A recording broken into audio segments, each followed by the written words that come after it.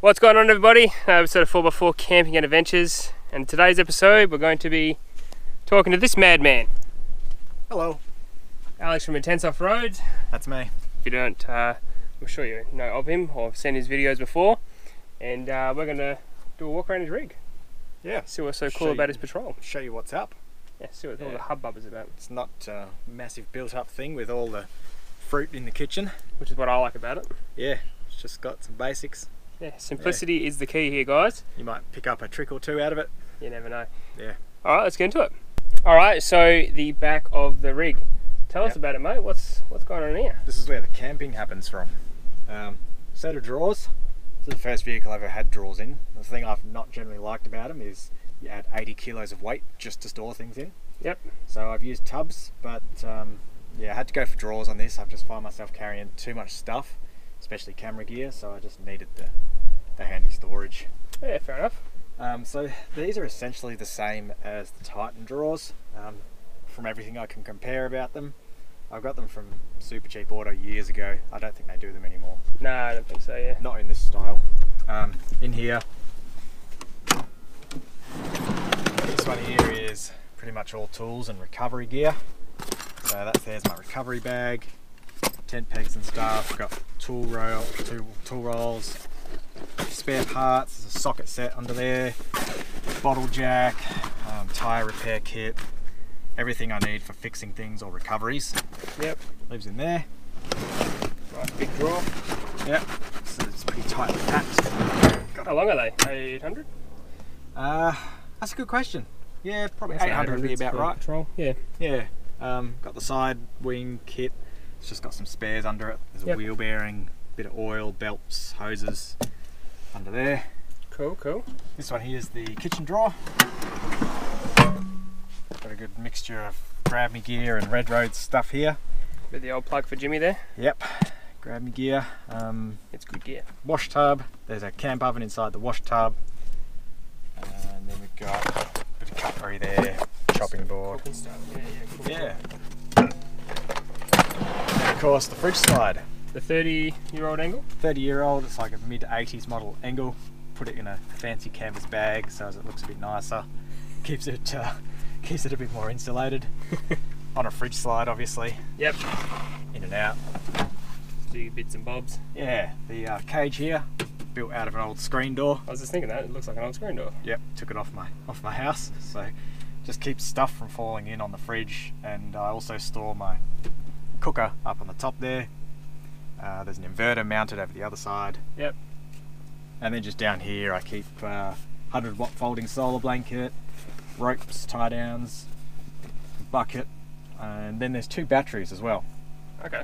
So there's a 58 amp hour AGM under the side floor kit, and then on the top of the side floor kit behind all this stuff is another 58 amp hour, and they're both joined up in parallel, so that makes it 116 amp hours. Nice. Of AGM. And yeah, that's about it for down the back here. I don't have any lighting or anything flash set up. Yeah, for sure. Yeah. And you got, what's the little Anderson plugged in here? Oh yeah, is that for the solar or? Yeah, that's solar input. Solar input. So if you look up the back of the fridge cage there, project 25 amp DC to DC charger. Yeah, nice. So that one takes the charge from the front to charge the 2 batteries here, and that's the solar input for it. Beautiful. I mean, it's pretty well set up. What's the tub for? What do you? Oh, that's my food box. That's your food box? Yeah. So that's always got stuff in it. I can pretty much, if I'm going on a very quick one-nighter, it's always got. Today? Yeah. I mean, I actually bought food to come away for today, I mean, but we've got the essentials. Most of this stuff lives in there all the time, so I can go on a one-nighter and just have beans for dinner. Beautiful. Canned veggies, 2-minute noodles, all my oil, sugar, that sort of stuff just permanently lives in that box. Beautiful. I just grab that out of my shed, chuck it in here, load it up with any extras that I want to take for this particular trip. Makes it easy, right? Yeah. This is me compressor. Yep. Nothing flash. What's that one? Is that the XTM you were talking about? Nah, this is got it. My neighbour gave it to me. Flash one. It's a Repco. It's a Repco cheapie. Red mate goes faster. Yeah, I burned through like 3 or 4 compressors in the last couple of years. I've just had heaps of cheap ones lying around, so I just use it, brakes, toss it.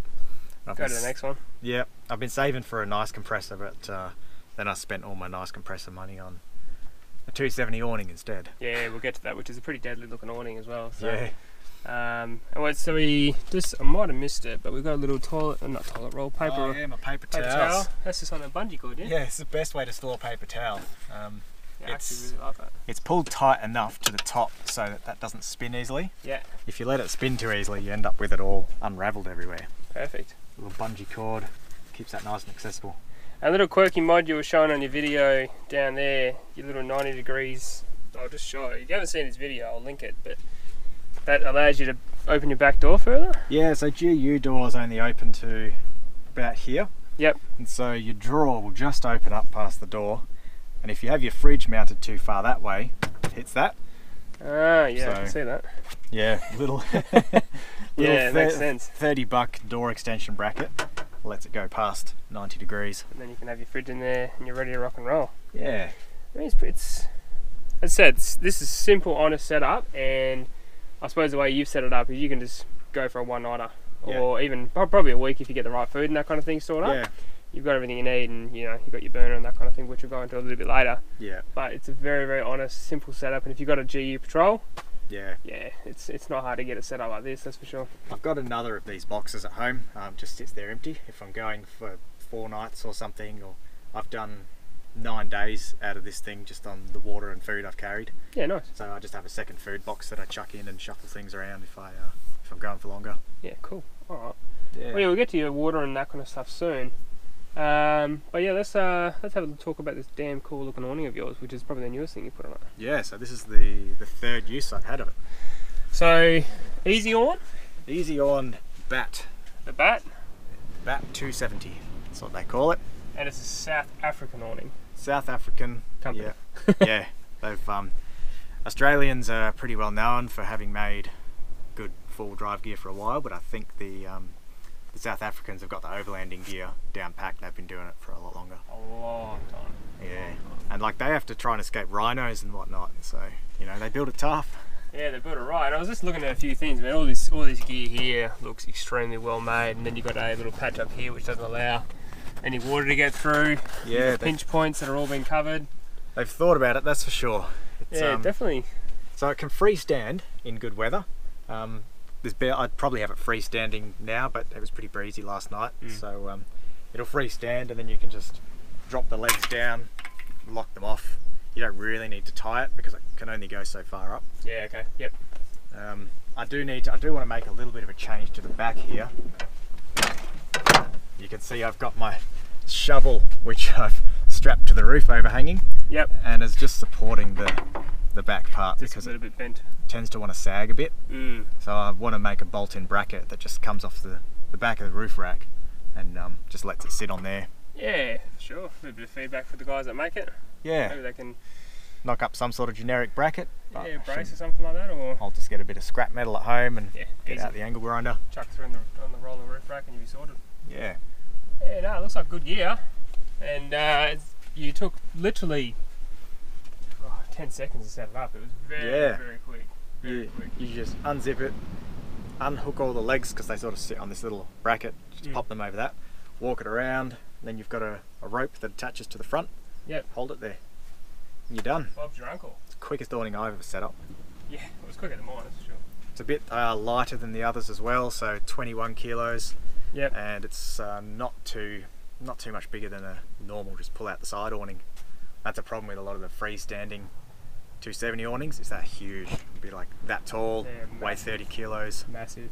And it's good canvas as well. Like the sun's right out behind me, and you can't even see the light coming through. So you know it's good quality canvas, not too thin. Yeah. So this is the second camping trip I've had it unfolded for. So far, liking it. Yeah, no, it looks like a pretty good bit of kit, that's for sure. So sleeping quarters, mate. Let's have a look at this Darchie swag you've got. Yeah. Which looks very similar to my swag, but just obviously way better quality. Yeah. It's I think it's 420 GSM ripstop canvas. This is the Darchie Dusk to Dawn 1400 double swag. So if you go to King's and you get the Big Daddy Deluxe, you're getting like it's about a 150, 155. Yep. I didn't want that massive length, so this one's just a sort of smaller double at 1400. Yeah. Easy to roll up to. Yeah, that's right. Easy to roll up. It's got a 50mm mattress in it. I've had it for about a year. Thoughts? Love it. Can't fault the thing. Been pretty good. I think the only thing you might fault if you were in the market to buy one is 50mm mattress. Yeah. That's okay for me. I find it quite comfy. The foam's not it's not too thin. High density. It's quite high density, but not so high that you don't sink into it. So I find it's just the perfect level of softness for me. But if you need to, you can put a 20mm layer on it. Yeah, if you wanted extra comfort, that's the only thing you might pick up. But haven't broken any poles yet. I've slept probably about 10 or 15 rainy nights in it. Never had a drop of water in. Stays nice and dark in the morning. Yeah, and 3-pole design, like you get some elaborate swags these days. Oh yeah. I don't want to mess around with poles too much. Yeah. Simplicity, man. Just keep it simple. Takes 2-3 minutes to set up, and you're done. Yeah. Quite like it. Very cool. And do you use your mat a little bit, or I know you did a video on it when we were here, but is this sort of something you take with you every yeah, trip? I've started using it for every trip. Yep. I don't always have it fully folded out like this. It's a good size for I've got a tent as well, and we use a tent on the ground sheet. So fold it out like that, perfect size for the tent. For the swag, I generally just fold it in half, perfect size for the swag. Perfect. And you got a video coming out. Well, if that's out before this video, I'll link it. If it's not, I'll link it after. But he's got a video going out which is talking all about formatting, ground sheets, all that cool stuff. Are they a waste of money or not? It is all revealed. Revealed in Alex's video coming soon. Yeah. Now, let's talk a little bit about your cooking setup. It seems very similar to my setup. Yep. 3-burner stove. Yeah. The old lifetime table. We can't go wrong with one of those. Yep. $30, $40 at Bunnings. Yep. Yeah, I've had that for like 7 years. Yeah. Solid. It's a good bit of kit. And the fire pit there, Roads. Red Roads folding fire pit. We used it for a little while last night, but it got chilly. Decided we wanted a bigger fire, so we dumped it and went to the ground. Yeah, which we're lucky we can in this area, because obviously some areas have to have a fire pit. Yep. But yeah, no, and it's simple to set up, nice. And well, what's that? What are they worth? They are worth about $350, I think. Okay. Yeah. Folds down, 12 kilos, comes with a canvas bag, comes with a grill that goes over the top. Which, yeah, cook on, beautiful. Beautiful to cook on. Yeah, no, absolutely. Yeah. And 3-burner gas stove, hook it up to a gas bottle. Found this at the op shop a couple of weeks ago for $10. Wanted to give it a go, so I used it to heat my swag last night. That was interesting. Did it work? It wasn't bad. I left it going for about 10 minutes, and it's sort of right on the foot area, so my feet were so toasty. Nice. But also last night when we had the fire, I had fire in front of us, and then I had the gas heater behind me, warming me from behind. That was pretty nice. Yeah, that fire was putting out some wicked heat, so yeah, definitely no complaints with the heat department last night. Bit of fun, play around with it for a bit longer. And it looks like you just carry standard little 40, what's that, 30 litre? What was that noise? That was a train. Oh, it was a train. It's a 20 litre one, but it actually gets about 25 litres in it. Yep. And that's all I've carried so far is jerry cans. I haven't found a setup that I like for water. Yeah, I'm the same, man. I liked it on my old GU, which had the steel bar, so I had the twin jerry holders. And just a little snap tap on it. So simple, 40 litres of water on the rear bar. But I'm trying to avoid the weight with this Patrol, so I don't want the steel bar. And hence I haven't found a solution for water. I've thought about them all. The little triangle tank that goes between your drawers and your back seat. Don't have enough space for it because I've got my drawers all the way forward. Yep. The footwell one, well, that won't work for me because I do occasionally take adults in the back. So if you put 40 litres in the rear footwell, they're going to have their knees up around their head. Yeah, which won't be fun. So for now it's just jerry cans. I poke them in wherever I can find some space. Very cool. And simplicity again, just you can fill it up, you take it with you. Yeah. Doesn't have to be in the car all the time. Yeah. Very, very easy. It does the job. It's just not as convenient, you know, you got to pick up a jerry can and tip it out. Yeah, it's a hard life, isn't it? And all this lifting, man. Become jacked by the end of it. Yeah.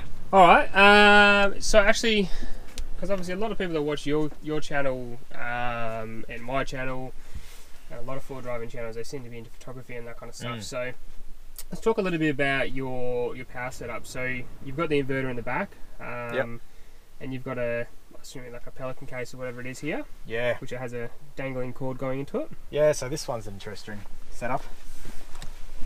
I basically, you carry so much camera gear. You got GoPro batteries, AA batteries, this camera, that camera, different brands. Some of them need 12 volts to charge, some of them need USB, 240 volts. And so I end up with my dash just strewn with all these 12 volt adapters and USB things and stuff charging all through the back seats. I decided to go all 240 volt. So in this old safe case, there is a power board stuck in down there. USB adapter in the power board. So I've got USB power around the place. All the 240 volt chargers and USB chargers all plug into there. So I've got all my batteries on charge stored in here. One plug. And just straight into my inverter up there. 1800 watts of pure sine wave inverter. Total overkill. But yeah, that keeps all my stuff charged. Yeah, well, if you got 1800 watts, you can put something else in it as well. Yeah, I've run a coffee pod machine off it just for laughs, but it's not very efficient on your batteries. So. Nah, 116 amp hours you got? Yeah, 116 amp hours. You make about 3 coffees and your battery's unhappy. Yeah, no, there's a lot of drain. It's draws about 1600 watts, which equates to 150 amps for a couple of minutes. So it's just dumping it out of your batteries. Yeah, just kills them real quick. Yeah, sucks them right down, and you got to allow the battery to recover a bit. Those 2 little batteries just they don't like it. Nah, keep it simple, eh? Yeah.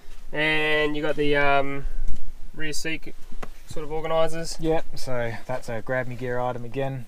Rear seat back organiser, winch cables here, multimeter stuff in there, torch, gloves, just all the little knickknacks really. Little bits and bobs that you might need. Yeah, the back seats stay in most of the time. If I'm going on a week or more trip, I take them out because that's a huge weight saving there and a lot more space to carry more water, and I've even had fuel in here before. Yep. Yeah. Be stinky.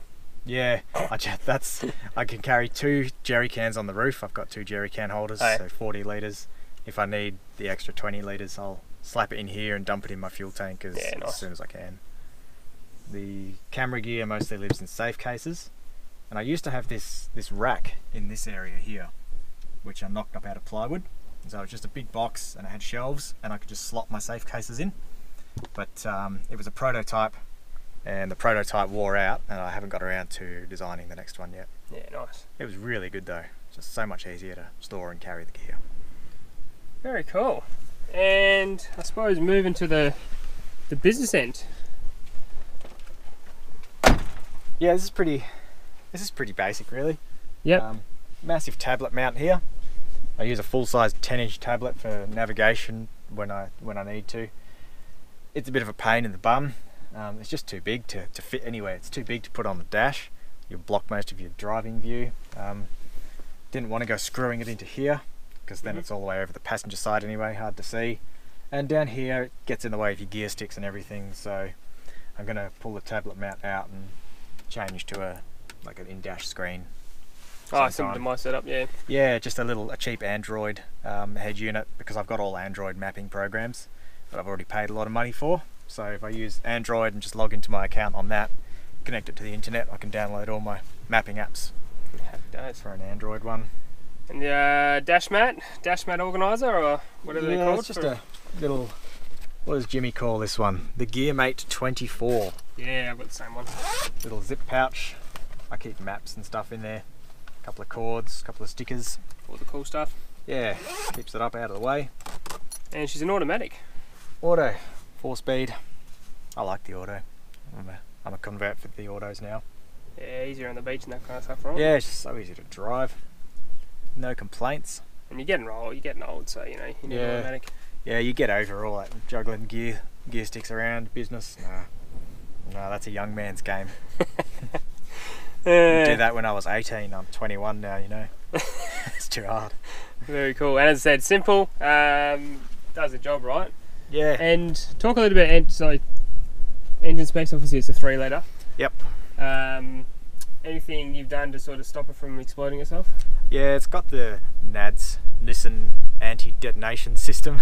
That's what they call it, which is a combination of can't remember the name of it now. A little boost control thing that stops it from peaking past 16 psi. Oh, yeah. Prior to that, you'll see it just kick all the way up to 30 occasionally.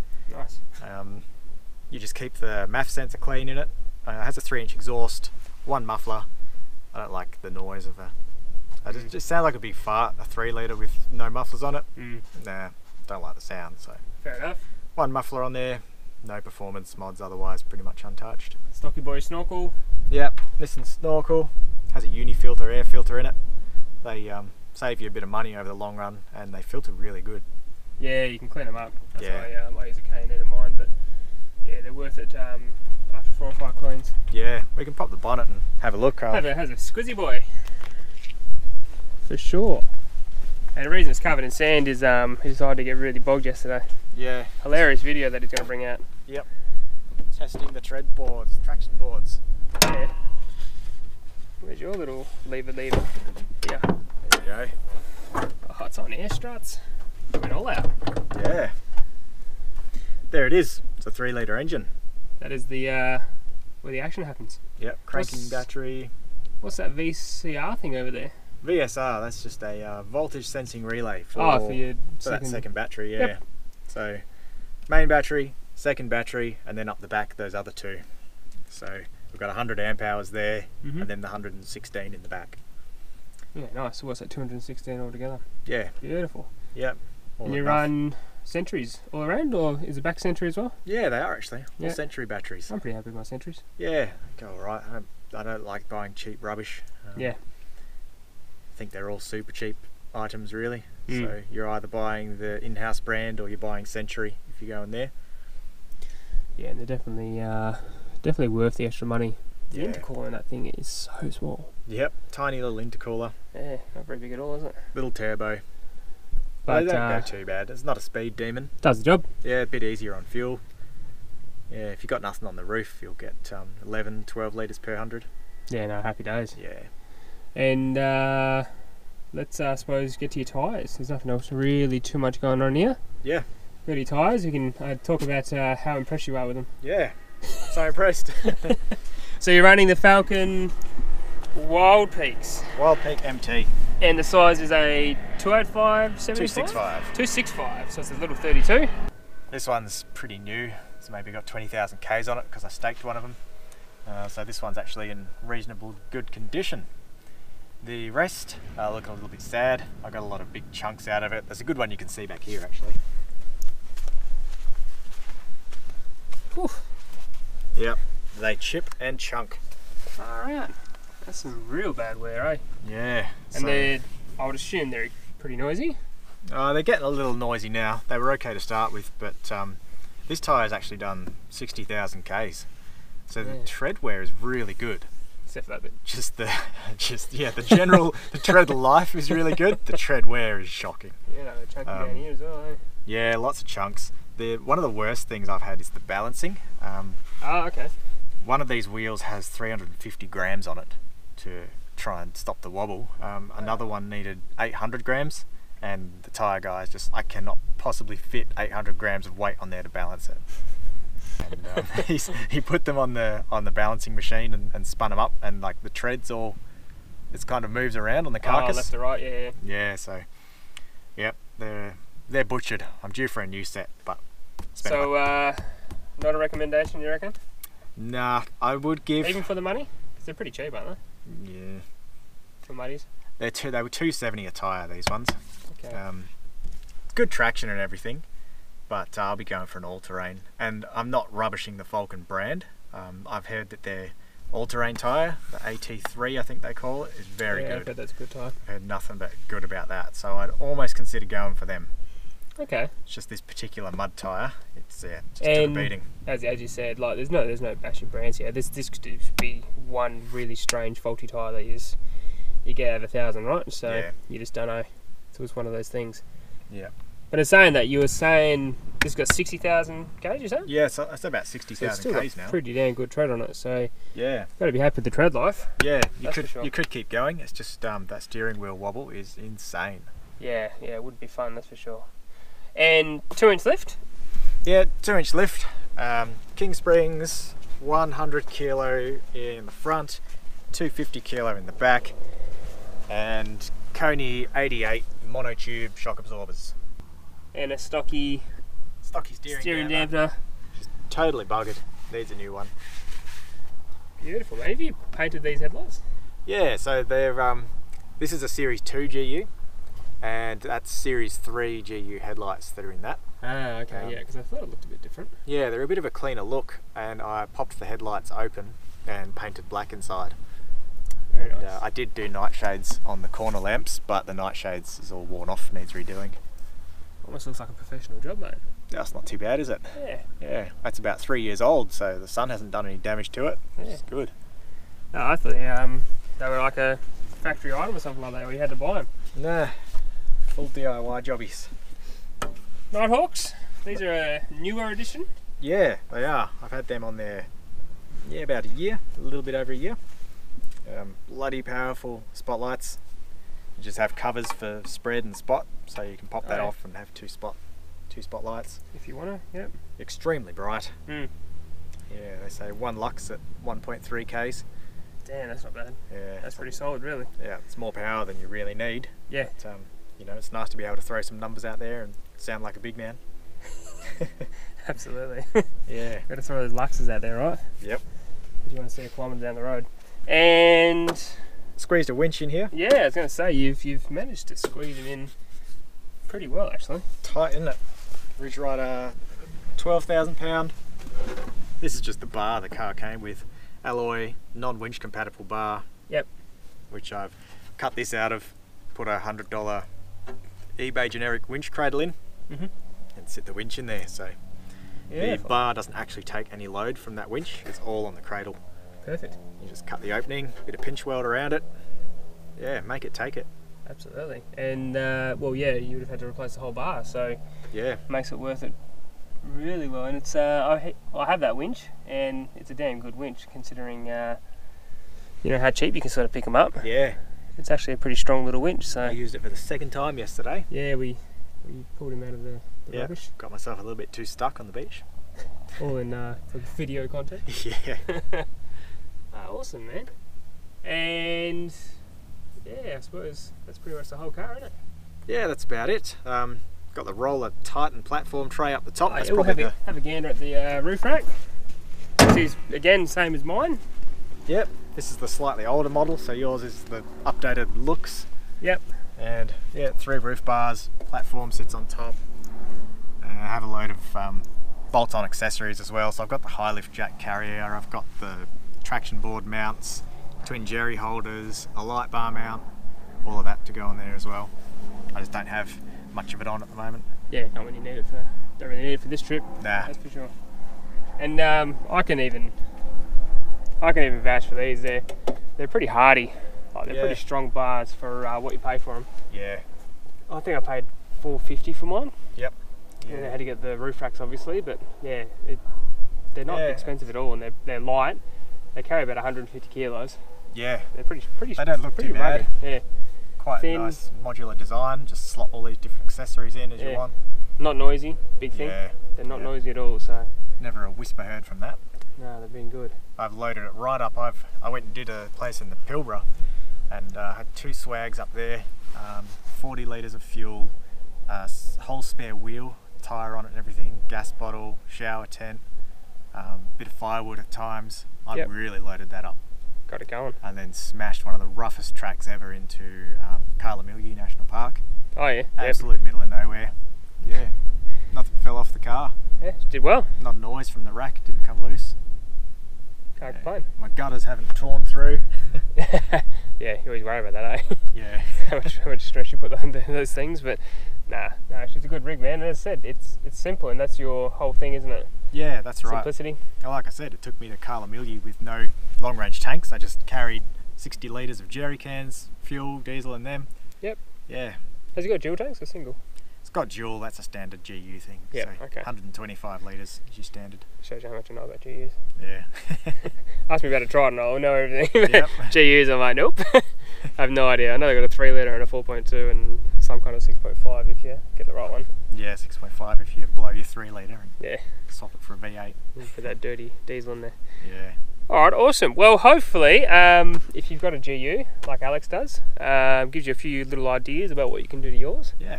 And thanks for doing a bit of a walk around in the car. I'm about to do my walk around in your channel, so go check that out. We'll link each other and do all that cool stuff in the descriptions and blah blah blah. But yeah, another episode of 4x4 Camping and Adventures. And as always, if you like this content, please like and subscribe, and go subscribe to Alex's channel if you haven't already. But I reckon we'll leave it there. Cool. Thanks for watching. Thanks for having me, man. Easy done, man. Enjoy. See ya. See ya.